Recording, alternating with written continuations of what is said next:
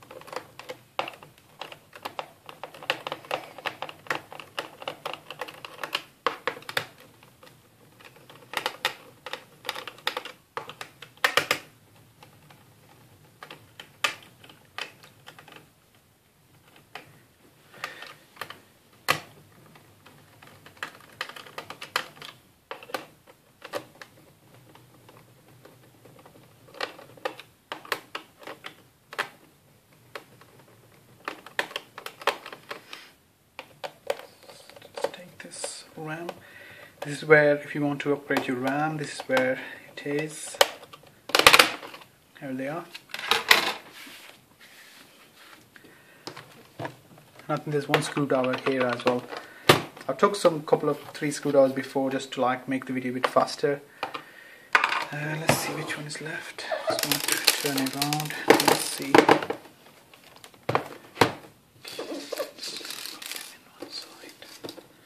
Put these in one side.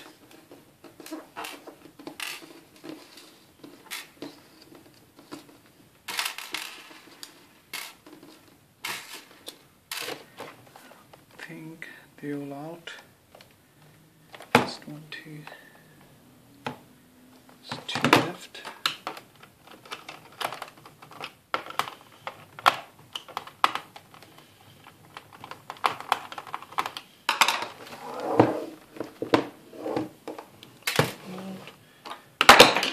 Oopsie daisy. There's only one left.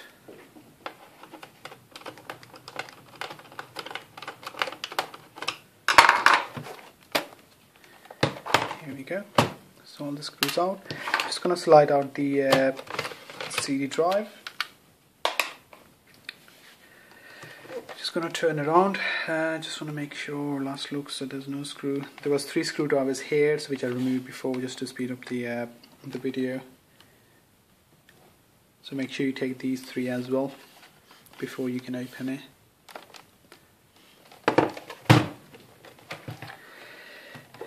Now we need to lift the keyboard. It's a bit tricky to do that, so what I'll do is you just need to lift and put your cross screwdriver one of the corner. Also you got these hinges here which are holding the keyboard. You need to remove them and it's going to slide up and slowly just need to lift up. There we go. Now be careful, don't pull it because it's still intact with the motherboard, so we just need to open these hinges as you can see down there.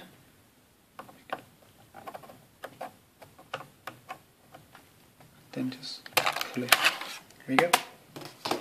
Now we need to remember there's one screwdriver here. First time I opened, I was trying to just lift the top bit off and I could not open it because there was one screw here, which you need to make sure you remove it, which I already did because just to make the video a bit faster.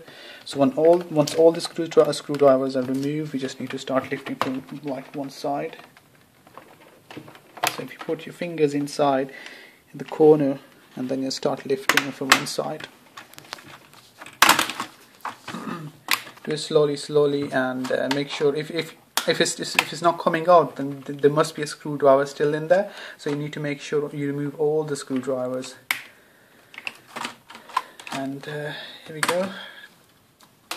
This is the mouse. You can see you need to plug this back in when you put the top bit back in. And here's the hard drive. You need to take off these screwdrivers. It's not going to come out without taking those screwdrivers. So we need to unscrew these two drivers.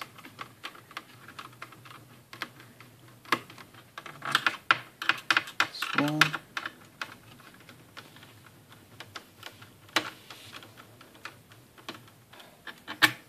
Here's second, quite long one. So now we can pull this out to the hard drive slowly. Here we go. The hard drive is going to have like 4 screwdrivers. I've got only 2 at the moment. So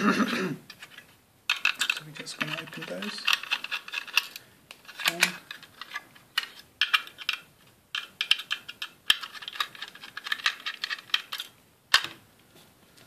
Just put in there. I need to remember the setup interfaces up towards up, so we need to remember that. So now we just remove the hard drive, bring the replacement, and also you can see if you put the hard drive wrong way, the screws are not going to come where they should be. So you can see the holes are not there, so you know it's the wrong way around. So if you turn it around, you can see there's the holes.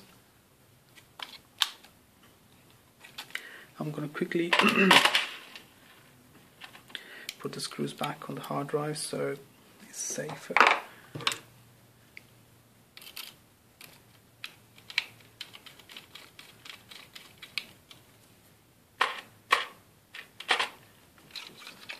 Just going to put 2 for now.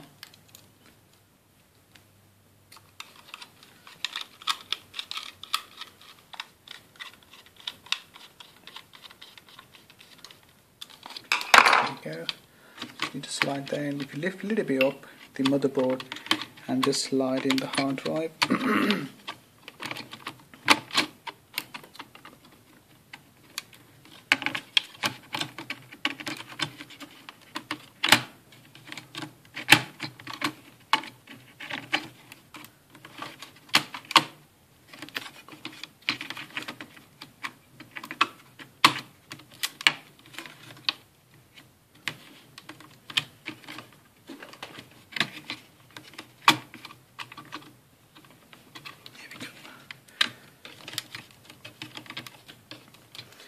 Once it's properly slide in, I'm just going to put the hard disk screwdriver first.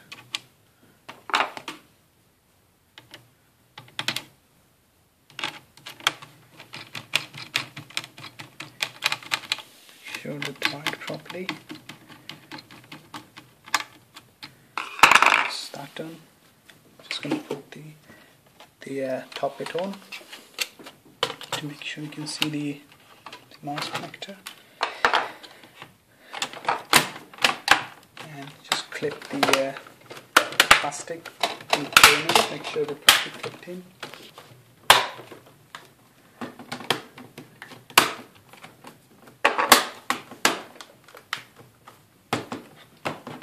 First thing first, I'm just gonna slide in the mouse connector in here. Slide it easily, and just close the black lid. You can use this tweezer to do that, but I find it easy with the hand. And now you just need to put this screwdriver back in.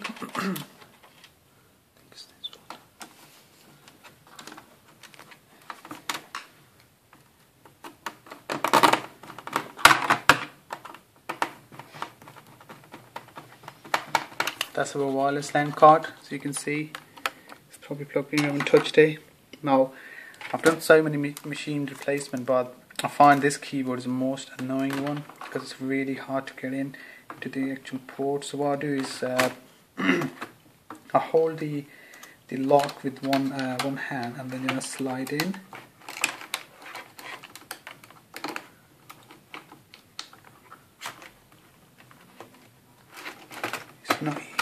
It's not really easy one to do, so I'm just gonna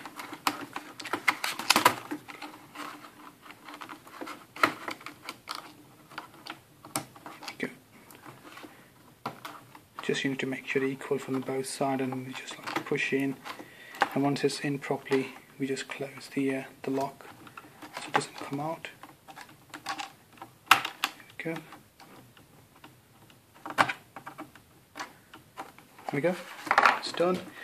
We need to put this top bit first, and we just need to click in slowly, gently.